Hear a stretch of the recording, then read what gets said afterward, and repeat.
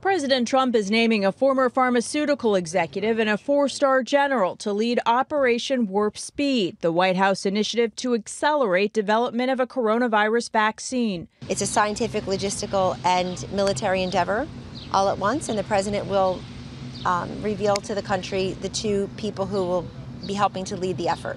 The Centers for Disease Control has now released one-page reopening guidelines for schools, restaurants, and mass transit.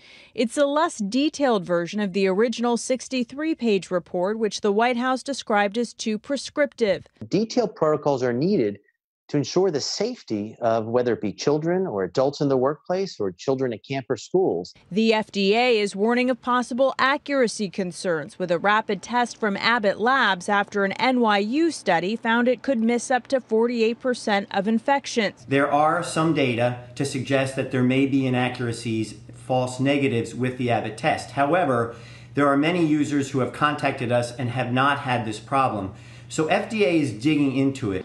The Trump administration is already threatening to veto a $3 trillion relief package the Democratic-led House is expected to pass today. We just spent $3 trillion. A lot of that money is not even in the economy.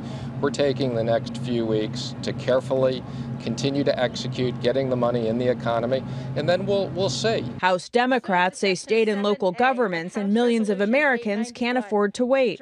Today we see lines for food banks across the country that go for miles and miles.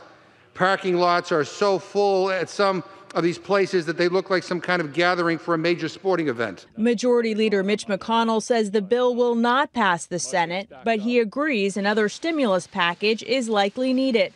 Natalie Brandt, CBS News, the White House.